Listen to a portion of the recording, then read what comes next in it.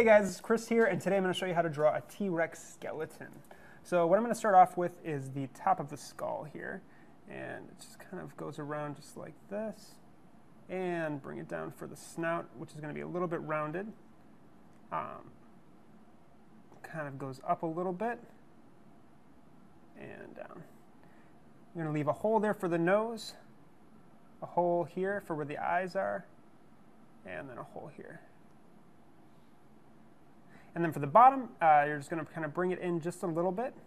This is for the bottom jaw. Up, and kind of round it again.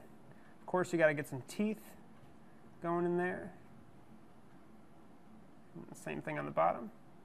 Now we're going to do the neck, and what I'm going to do is I'm going to bring just a line kind of going down just like that, almost like an S, and I'm going to draw just a couple spinal columns here.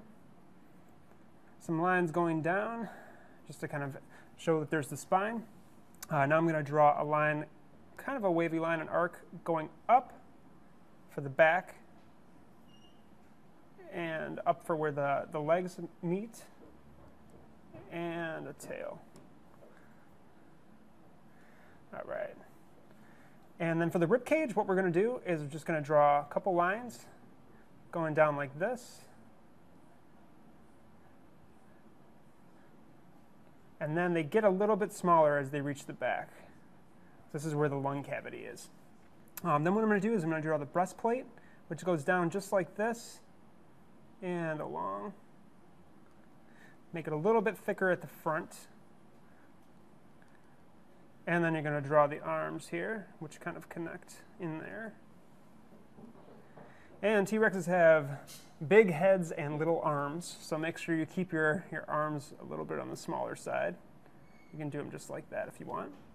I'm going to draw a couple lines just showing that there's a lot of bones in there as well. And then bring this up, kind of thicken that line out just a little bit there. In the back here, this is where the hip bone is, so I'm going to draw it just like that. It doesn't have to be exactly perfect, just have a similar bone shape. I'm going to draw the legs here, which bring two parallel lines going down, and then kind of round out that edge. Here's the other part of the leg, which goes back and kind of connects here like this.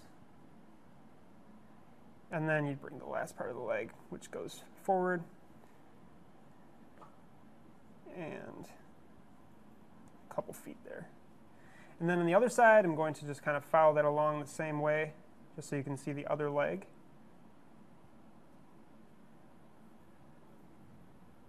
And it's kind of the same thing there. And then for the back, I'm going to draw a triangle right here. And a bunch of lines just for where the bones are. And they get smaller and smaller as you get to the end of the tail. And then you might want to thicken them up on the top of that.